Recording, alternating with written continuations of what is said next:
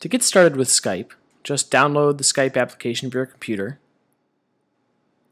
And when you first start it up, hit the Don't Have a Skype Name button. Give it your full name and create a Skype name that your friends will see on their buddy lists. Once you create a password and set up your account, you can then type in that account in the welcome screen and sign in. From there, you'll see your buddy list that'll have all your contacts on it.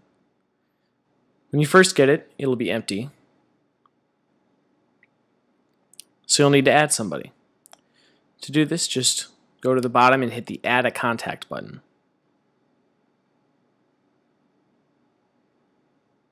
From there, you can type in their email, phone number, and most importantly, their Skype username, which is what we're going to use to video chat with them. You'll be able to see when they're online and when they're offline by the Skype icons next to their name. Let's give Adam Pash a call.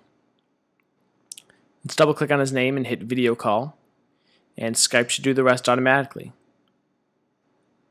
You can see my webcam is working because there I am.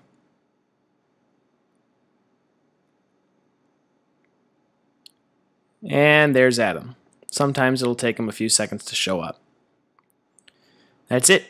You go ahead and talk, have your conversation, and when you're done with the call, just hit End Call at the bottom of the screen.